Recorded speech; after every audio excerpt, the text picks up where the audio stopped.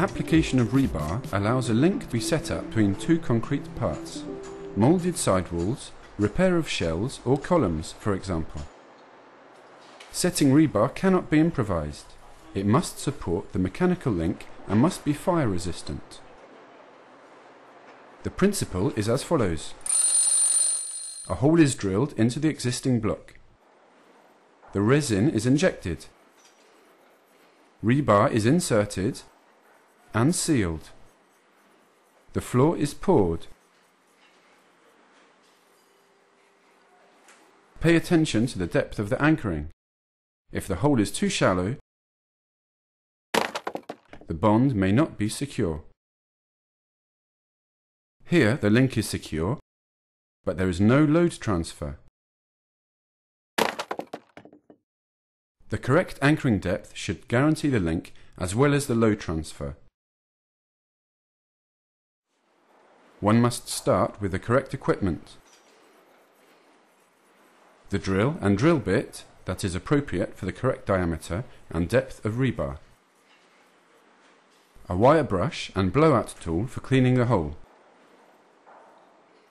An applicator gun, a resin cartridge, an injection nozzle, an extension tube the same depth as the rebar hole, and its measuring cap.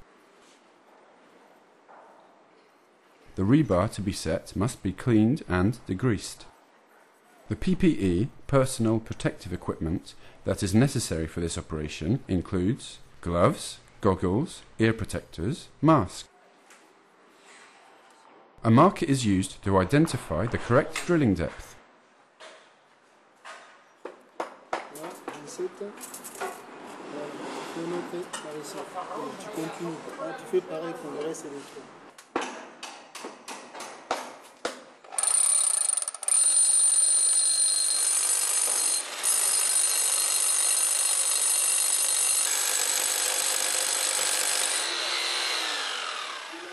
Dust has been created by the drilling.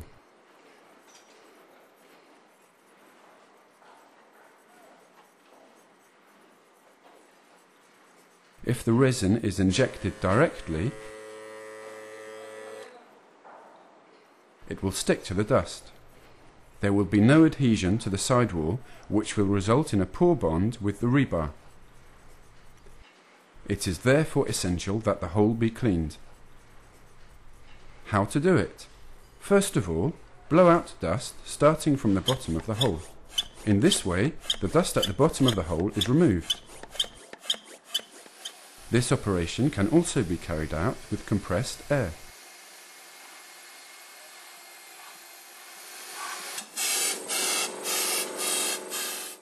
Only the dust sticking to the sidewall remains.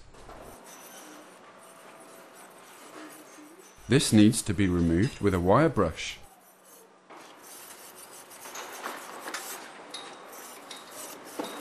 The blow nozzle must then be used again to make sure all residue is removed. The hole needs to be very clean. Before injection, start by checking the use-by date of the resin. The measuring cap should be cut to the diameter of the hole.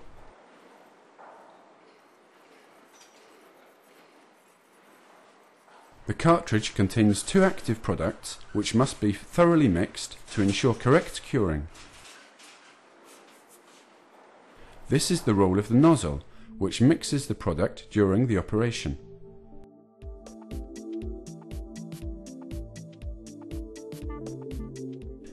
It has a baffle system designed for this purpose. If the nozzle is cut, curing is not guaranteed. A marker is placed on the extension tube to identify a point halfway down the hole.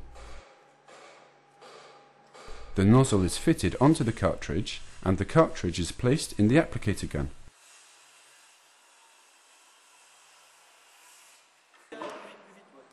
The tube is filled with resin so that the first pressure on the trigger expels the mix. The injection must be carried out from the bottom of the hole.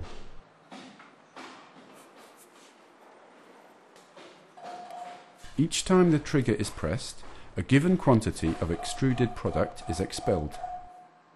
The operator presses and maintains the pressure whilst slowly withdrawing the tube from the hole. It is of no use to systematically continue pressing on the trigger. The resin presses on the measuring cap and pushes it outwards, which prevents air bubbles forming.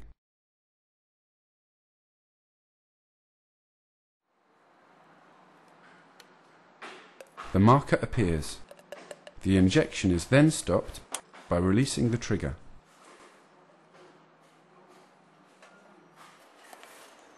The rebar is inserted with an alternating rotation movement, all the way to the bottom of the hole. To ensure the rebar is set properly, the resin must come up all the way to the top of the hole.